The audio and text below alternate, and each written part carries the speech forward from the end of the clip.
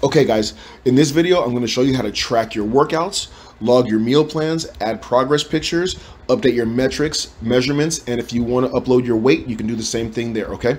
So let's get started. Let's go back into the app. So I'm going to go ahead and choose my PT Hub. Remember, you may have a different icon that says Joey Speaks Fitness, whatever one you have, choose that. So I'm going to choose my PT Hub. And we are now, so remember, we're going to go ahead and X out of this connect your devices because we're not going to connect any devices. We want to make sure we just go through the Joey Speaks Fitness app. And so we are at our hub page. This is our action page. So up at the top, you see today and then activity. We went over that last time. So we're just going to go right into start a workout. So like I said, this is our action page where you're going to track all your information. So let's just say it's day one, it's Friday, and you're gonna do your leg workout, okay? So you're ready to go, boom, let's go work out, okay? Start a workout. I'm gonna click on start a workout. And now we're at the start session page. So it says, are we starting the workout now? Yes, so leave it highlighted in blue. Follow a workout template, yes. So available workouts, I can click on select a workout, and it's gonna show me the 5 workouts that I've assigned to you for this challenge, okay? So today is our leg workout. I'm gonna go ahead and choose the leg workout, which is the 4th one.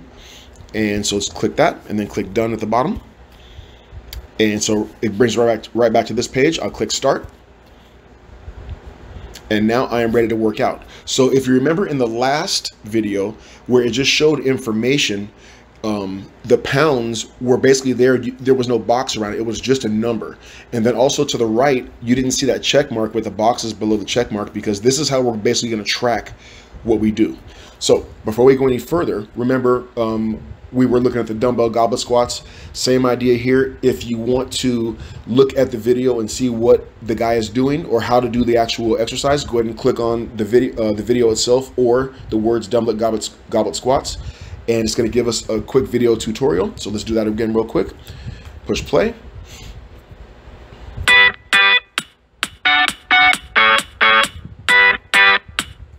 And we get our video tutorial. Now, let me go back there one more time. So I'll click on that again. And remember, if I do not want to look at the video, if I just scroll down some, it's going to give me an exercise description in text.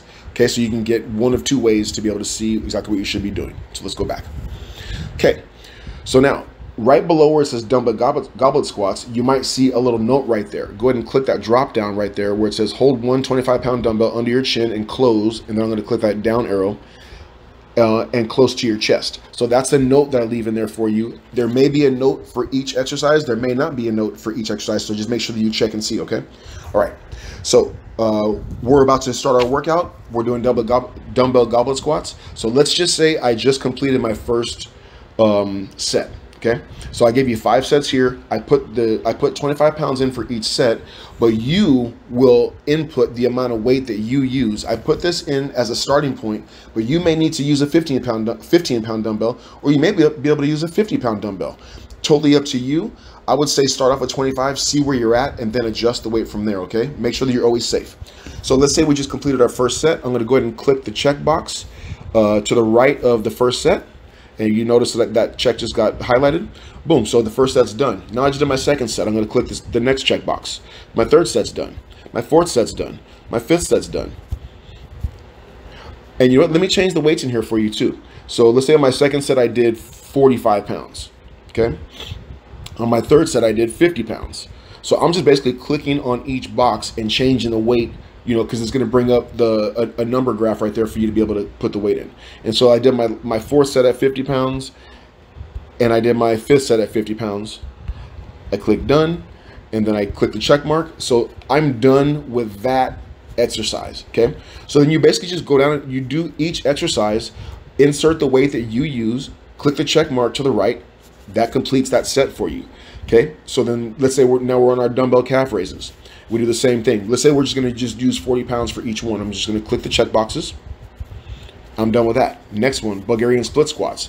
I'm going to check the 3 check boxes. I'm done with that. Dumbbell jump squats. I check the 3 check boxes. I'm done with those. Next one is Romanian deadlifts. I check the 3 boxes. I'm done with those. Last one, you're going to be doing 25 minutes on the treadmill. You get done with your treadmill walk. Click the box. So at this point, you're done with the workout. Okay, so you've completed all the sets, you've checked all the boxes, you've adjusted the weights when you need to. When you're done, you scroll all the way down to the bottom, click finish workout. Let's click finish workout.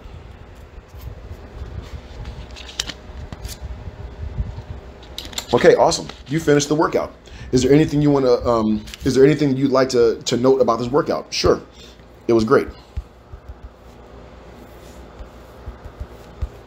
So leave a little note and you can put whatever in there.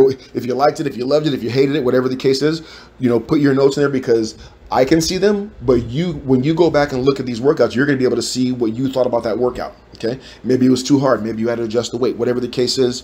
Put as many notes in there for yourself as possible, so you can always go back and look at it. Okay.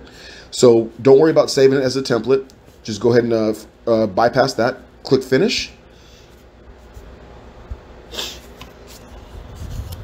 And it's going to take a minute to render itself, and then now it's done. So right when your workout is done, it's going to ping me and say, hey, Lilia just finished her leg workout. And then I can go and I can check and see what weight she did, if she finished all the exercises, how long it took for her to work out. It basically gives me all the details that you can see. Okay. So now this should show up in my activity right here. If I go ahead and click on activity. So now my workout, I log my workout, my ladies only leg workout, and there it is right there. Okay. So then if I click on it, it shows me exactly what I did. So here's my feedback. It was great. Here's what I logged. My dumbbell goblet squats. These are the weights. And so it just basically kind of runs down everything that I did, and it shows me everything that I did. So now I can go back at any time and look to see what was I doing on my first day, and then what was I doing on my last day. So this is really some powerful information, guys, for you to be able to go back and see what you did. Okay. All right. So that is starting and tracking your workout. Let's go back to today, and we are back at our main hub page. Okay. Let's go on to log our nutrition. So we're going to basically track our meal plan. So let's go and click on log nutrition. And so now you're going to have some options. It says select your nutrition plan. So you'll see in the other video of how you should choose your starting meal plan. But let's just say you're going to start with the 1500 calories. Okay. I'm going to go ahead and choose 1500 calories and click done. I'm ready to go. Okay. So my ladies only challenge, 1500 calories. We are not going to set up MyFitnessPal. We're just going to just click next. And so now you're going to notice you have these check boxes again, so that every time that you finish an item of your meal, check this out. So I have my two egg whites. My calorie goal starts to get filled in up at the top. I have my egg right here. Then I have my flax seeds. I have my my organic oats. So my calories are at 354 into that 1500. Okay, it's at 1501. So let's say I've had a full day of meals. I click on all the boxes. Okay. I've eaten everything. I'm full. I feel like I'm stuffed. And so I'm checking all the boxes. Because I've eaten all my meals. And oh, you know what? I drank my water too. And let's just say I drank my gallon of water today. So I'm going to go ahead and click on that. And you get some organic almond milk with this meal plan as well. So I did everything. So now check this out. I'm going to go ahead and click on view macros. So it shows my target on the left column, but then it shows how much I actually consumed in the total column. Don't worry about the numbers being off by one or two or a couple of numbers. That's no big deal. That's the way the app works, so don't worry about that. So this is a great day. I completed everything that was in the meal plan. I checked everything off, and so now I'm going to go ahead and click save log.